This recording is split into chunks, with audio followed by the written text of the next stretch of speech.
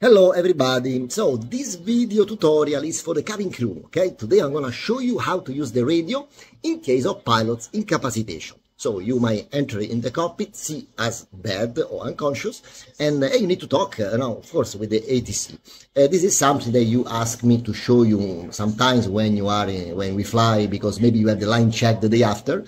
So now with this video, from time to time, or at least the day before your line check, you can watch the video and review the procedure. Okay, the most important things to know once you enter the cockpit, you see the pilots are unconscious, is to identify where is the autopilot to put the aircraft in a safe condition. So because it's very important, the autopilot is in the middle of the panel, so you cannot forget that.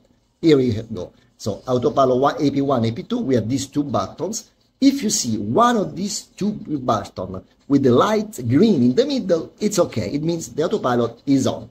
But because I shoot this video on the ground, of course, the autopilot is off and the two push buttons are not lighted. But if you enter in the cockpit and you see the push button like this, no lights, push one of the two, and then you should see the light green. And means at least the aircraft now is flying with the autopilot and is safe. If you push, it doesn't go green, push the other one calmly, quietly, do it, but at some point, one light should be green. And now we need to talk with ATC, but we also need to listen. The thing is, we need to identify the loudspeaker, because we might need to increase the volume, because we might fly with the headset, so the volume of the loudspeaker is very low. So it's on the right side, the one of the first officer. Everything I explain you now is for the first officer side. See, it's written, loudspeaker. Everything is written in the copy, so you cannot make a mistake. You can read it, loudspeaker, see, off and max on the right. You just need to turn this knob a bit more to the right, and then the volume increase. Now let's locate the microphone. You keep looking to the right after the side stick. You see, here you have the microphone. It's hold there. You take it, and there is a push button on top. It's push to talk. That means you push, you keep it pushed, and you talk, and then you release, and then you listen the ATC. And if you want to talk again, you push, you keep it pushed, and you talk, and then you release, and then you put it back. Now let's go to the radio, the old radio first, and then we're gonna see also the new radio. The most easy way to remember how to operate is to remember the number 2. So we have the second line of push button.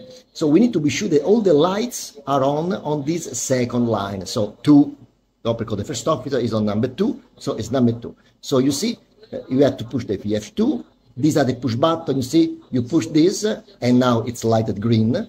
And then this little knob, if it's not already lighted, you push down, it pop up, and now the light, the white light, is on. Okay?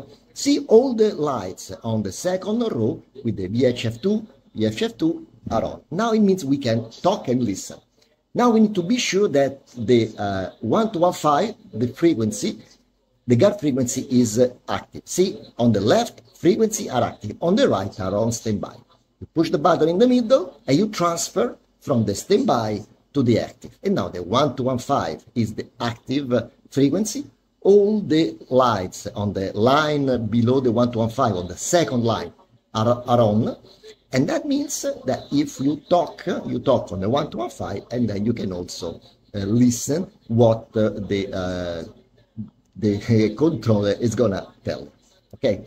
Now let's go to see the new radio. The concept is the same, more or less. It's not very different, just the screen is different. But on the right, you have standby frequency. On the left, you have the active frequency. And to transfer, if it's not already active, the 1215 or any frequency on the left, to transfer, you need to push this button, okay? Push this button, and the frequency from the standby move to the active side.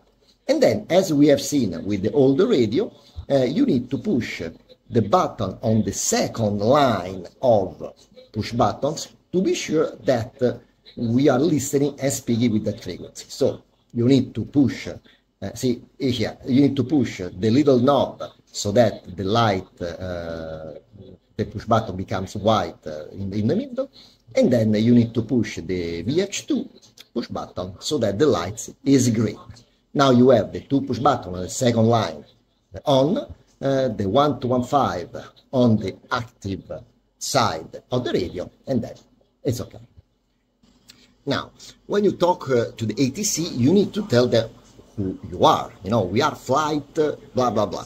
The thing is, you don't need to tell them the number of the flight that is on your roster. That is the number of the flight for passengers and for the roster. But for pilots, for the communications, we have a call sign that is different. But of course, if you don't know this number, it's okay. You can still tell them the flight number, the origin of where you from you take off, where are you going. They're gonna find out who you are. But it's easier and therefore faster for them, so to help you, if you can tell them exactly the call sign. Where to find this information is here on the FMS. Okay, is this computer here? You know, we have two. Doesn't matter which you're using.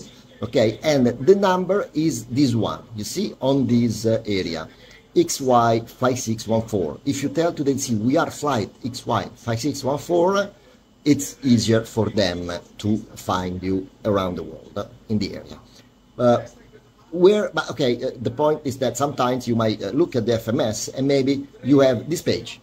And so, where is the number? You know, how can we make the FMS tell us this number, show us this number?